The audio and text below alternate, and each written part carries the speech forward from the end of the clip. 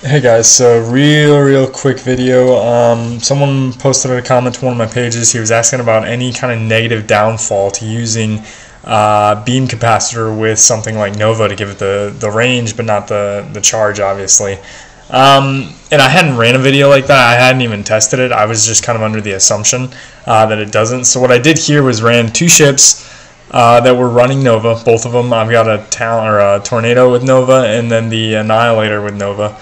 And I get them into the same firing arc, so they shoot at the same time. So basically what I wanted to do was just get a really good comparison of the follow-on shots, because we saw with the impulse beam that running impulse beam, it does actually speed it up, but his friend had theorized that maybe there's some sort of a negative charge and it might actually be caused slower cycling of Nova rays, which I wanted to test to see if that was false, which I did here.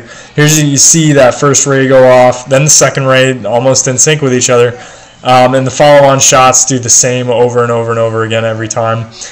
So in my conclusion of it is, yes, you get the range bonus. No, you do not get anything negative.